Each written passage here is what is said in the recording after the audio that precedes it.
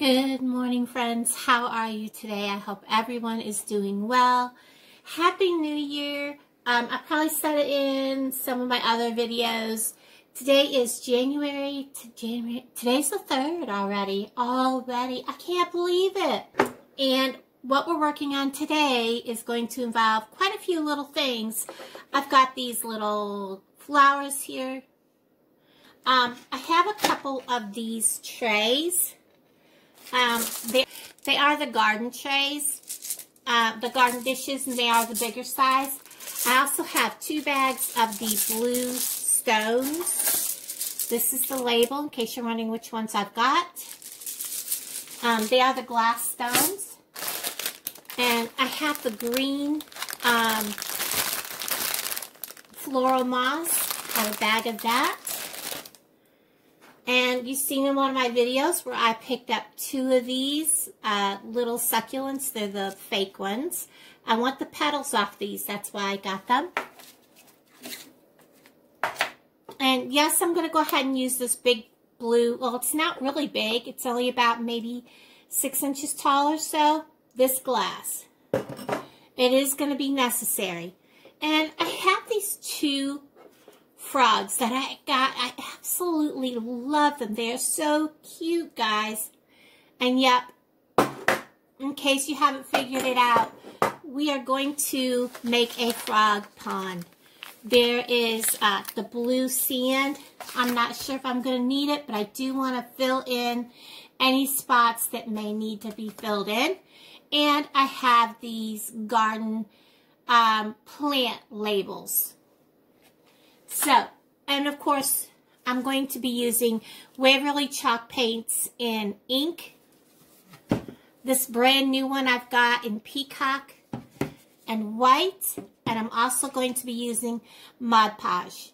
Along with that, with my glue, of course, let me get my candy out of the way. My E6000 along with just my hot glue. I use E6000, especially when I'm gluing glass and that kind of thing, because I want a permanent hold, something that down the line I'm not going to pick something up and it's not going to fall off. When you're using heavier objects and stuff like that, you don't want them to fall apart. And if you use E6000 and also hot glue, you get that quick hold, plus you get the permanent lasting hold. So I did go and buy me a package of E6000. I like the little sticks. They're easier to handle. And did you know if you put Vaseline around this, your lid will not get glued fast? That was a tip. I think it was Anna Lee. Or, oh, there was another lady I was watching that said that. Really good tips. And of course, I have my tool caddy here with all my hot glue, my cutters, my all that, my paintbrushes, etc. So, I'm going to stop talking. So, I want you to pull up a chair and come along with me. Let's get crafting. Okay, so the very first thing I did was I gave both of these 2 coats only on the inside of the Waverly chalk paint in peacock. I love this color. It's a nice deep, it looks like water, really pretty color. And I did not do the outside of these bowls. Later on you'll see that I ended up only using 1. My first attempt at this, it turned out to be a total train wreck, and I could not get the glass beads back off, and I could not get the grass back off. And like I said, I did a second coat after the first coat dried, just so you could not see from the outside, you could not see through, which was really good. I love how it looks from the outside and the inside. I'm showing you here the first attempt that I made. Just to kind of show you how it went along. These beads glued down so easy.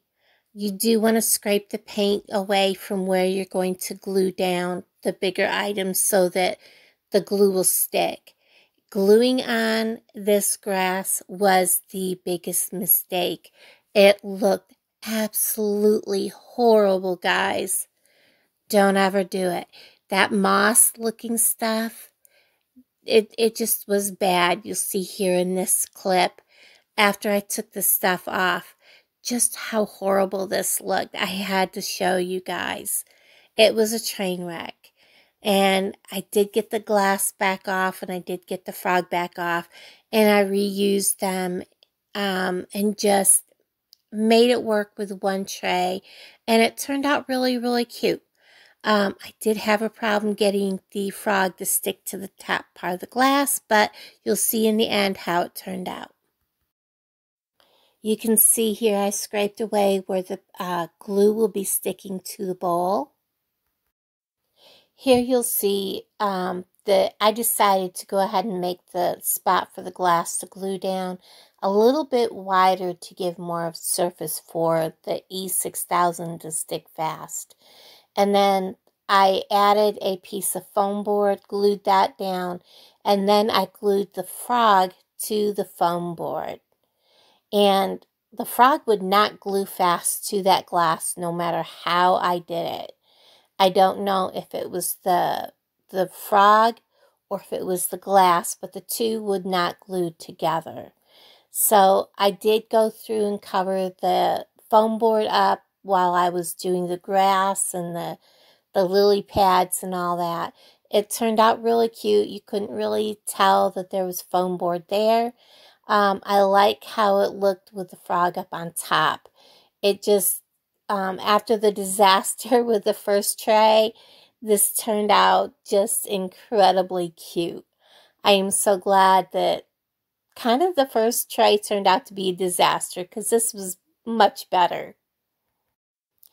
And then I started adding the little glass beads, gluing them down, and I glued them wherever it would look like there should have been water. And I used the entire bag of glass beads, plus I think there was like 3 left out of the other bag, just to use them up. And it just looked so cute.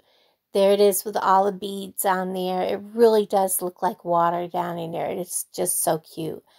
Then after this, and they stuck really well. After all this was done and I made sure everything was stuck good, I grabbed the stem that I had earlier and I cut off those in pieces so that the top part looked like grass, like stems of grass, and I cut off the little yellow things. And I just glued them all the way around, as you can see here, all the way around the inside of the bowl, so it looks like it was grass along the edge of the pond. And then every now and then I would add a yellow piece of grass, and it just turned out really cute. It took quite a bit, 2 stems, almost 2 full stems of the yellow or the green part, and it didn't take as much yellow. I could have added more yellow if I wanted to, but I didn't want to overdo it. But this turned out really cute. And then you'll notice that I took also some of the green leaves and I put them around the edge of the frog. I lost that footage on the top frog. I lost that piece of footage, but I did that to help cover the foam board. And this is just so pretty. And here you see I'm putting in the yellow. Guys, it took me quite a while to do this because of the disaster for the first one. But I'm glad I did it with just one bowl, because I don't think the 2 trays would have turned out as pretty. So there's how it looks while I'm working at it, and then when I got it all together around the bottom, it is just so cute. So I started with the succulent. I cut all of the little pieces off, and I did turn around when I was ready to use them. I trimmed them down the way I needed to make the shapes I wanted. Working with these were really fun. They're kind of a nice rubber, so they're just nice to work with. I glue them into kind of the shape I want for the lily pads. It takes a little bit for the glue to harden with these, so be patient. But they do glue together really, really well. And I do make a couple of lily pads for my pond. And once I'm sure that they're held together so they're dry, I go ahead and I hot glue them into the pond. And they turned out so well, guys. I love these. They just look like little lily pads. If I ever come across some flowers to put in the center, I'll add some flowers later, but I didn't have any. And yeah, the lily pads just set this off really good. I did add some embellishments at the end that I did not find the video of that. I don't know what happened to it. I added some of the little pieces here underneath this frog to make it look like he's sitting on a big lily pad up there on top. And it turned out so cute. I tried so many different ways to make it look like he was blowing away like a butterfly or something like that. This did not work out, so I went with adding the butterflies down at the bottom, the 3D, and a couple of little ladybugs. I love how this turned out. It just was so pretty, and you can see here that I had added some of the grass along the bottom to hide the edges of the foam board. Guys, I love how he turned out. I think frogs are so cute. And this little frog pond turned out cute. I did not use the garden signs because no matter how I put them in there, they just didn't look right. So I left them out. And that's kind of how it goes. Sometimes things don't work out the way you want them. So here it is, guys. All done, sitting here looking so cute. I love the little butterflies, the one sitting on his knee, the little ladybugs. I love how that grass looks. I am so glad that I did this instead of using the 2 trays and all the moss. That moss was just horrible to work with. This turned out so cute, guys. I am so glad I went with this. Anyways, I just want to tell you guys thank you so much. I am so glad that you're here on my channel. And yeah, just thank you for watching the videos and commenting. I really, really appreciate each and every one of you. Have a wonderful day. Take care. Bye, guys.